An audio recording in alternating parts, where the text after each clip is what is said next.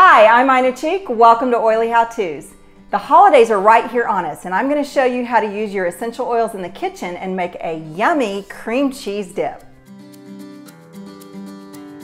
So for this recipe, we are going to use Young Living's black pepper oil and dill oil, a block of cream cheese, some minced garlic. You're more than welcome to use fresh garlic, and you can press it yourself if you'd rather do that. I like to this is easy, just get it right out of the jar. Pink Himalayan sea salt, grind up fresh black pepper, an organic, kind of a mixed Italian seasoning, and some dried onions. There's a couple of reasons I've chosen these two specific oils for this cheese dip.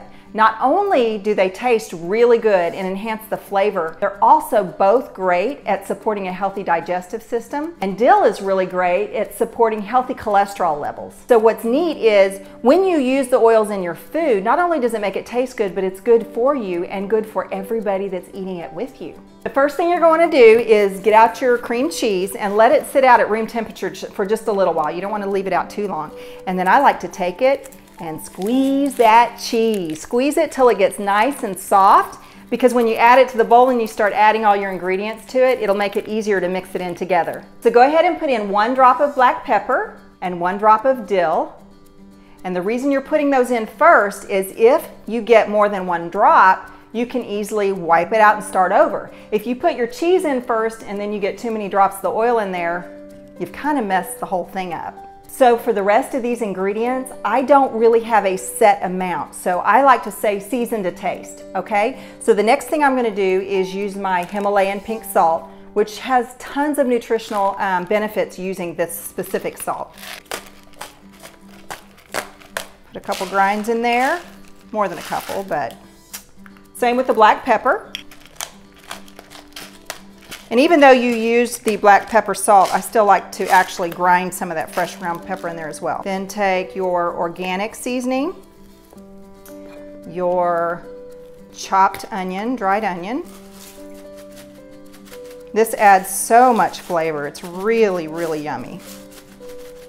Last but not least is your garlic. And as you know, garlic is pretty powerful, so start out with a little bit because you can always add more. Or if you want to substitute like a garlic salt, you could do that as well.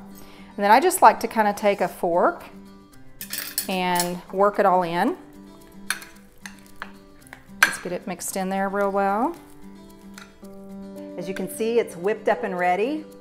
Smells good, tastes good. So just transfer it over to your favorite dish that you're gonna serve it in. Make it look pretty. So as you can see, super easy to make, incredibly yummy. If you feel this video has been beneficial, feel free to share it. If someone from Young Living has pointed you to this video, get back with them for additional information. If you are new to essential oils, I would love to support you. Go to oilyhowtos.com to learn more and get started now. And until next time, I'll see you later.